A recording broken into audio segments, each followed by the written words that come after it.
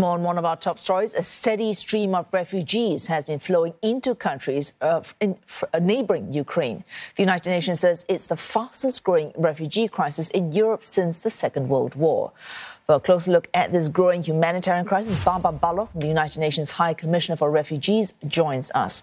Mr. Baloch, we're seeing generosity from food to cash to places in schools.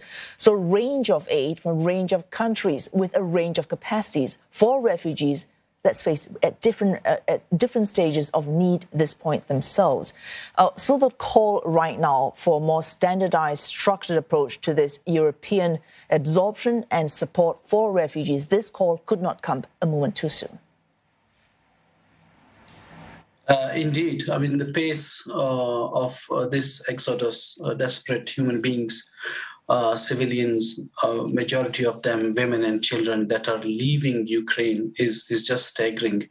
Now, within the 11th and 12th day, we are nearing 1.8 million refugees.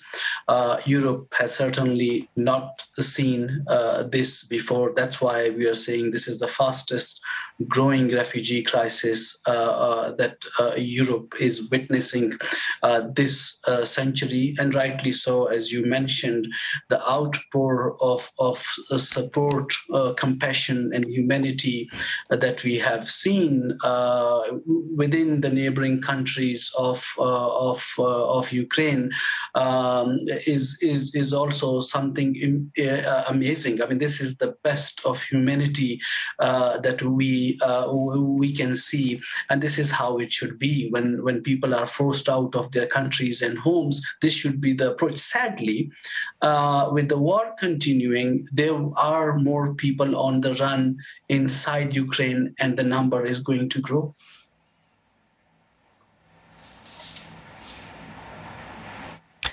Mr. Baloch, you mentioned those inside Ukraine. Of course, the EU has predicted that outside Ukraine, they're looking at 4 million refugees. Within Ukraine, the number is actually higher at 7 million.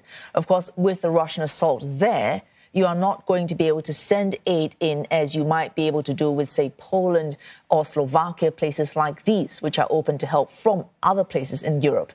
So what will you do for this 7 million projected number within Ukraine who will be displaced, who will be equally in need of help?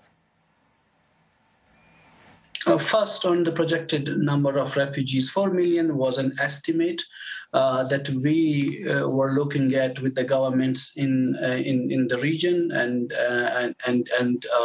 kind of engaging with the EU and others. This is an estimate, and by this pace, if it continues, we certainly could see reaching that number. And also inside Ukraine, it's very challenging. It's very dangerous, not only for civilians, for humanitarian workers, but still UNHCR, the UN Refugee Agency, we have been able to help people, not in the surroundings of Kyiv, many places in the east as well, but in the west, where it's relatively safer and calmer. But the problem is the conflict is expanding and it's affecting more and more people. We are taking more supplies in through Poland and other locations. We have been able to move our humanitarian relief supplies from Belgium, from Turkey, and from Greece, and more are going in, but it's becoming more dangerous day by day.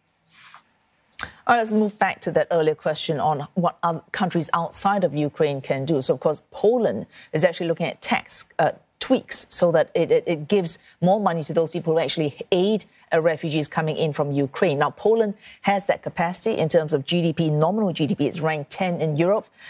If we look at Moldova, which very recently asked Europe for help, asked the US especially for help as well, because it's taking in large numbers of refugees. It can barely look after its own people.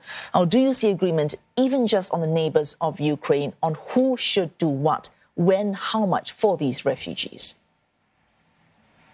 Indeed, solidarity is needed when we are facing a humanitarian crisis at this level.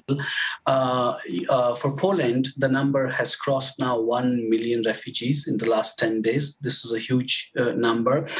The Polish people, the Polish authorities, the civil society, everyone has stepped up to support, but there will be a situation. Already we are seeing those that were arriving in Poland earlier.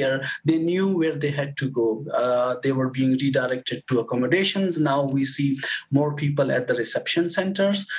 So this is all about EU's solidarity and beyond as well. Everyone has to work together. And also we see when there is the will from the civil society, from the people, from the authorities, a humanitarian crisis can be managed, and rightly so. As you mentioned, Moldova, being a small country, needs everyone's support, but this support has to be done in a way that everyone engages with all those countries. We cannot leave one country to look after refugees. UNHCR, the UN Refugee Agency, has moved supplies into Moldova. We are bringing in more aid both to Poland and to Moldova and other countries. We are engaging with the authorities. We are helping inside Ukraine and outside. But at this moment, Europe and the world has to stand united in terms of how we help the displaced and refugees. Oh, thanks for that, Mr. Babar Baloch from the United Nations High Commissioner for Refugees.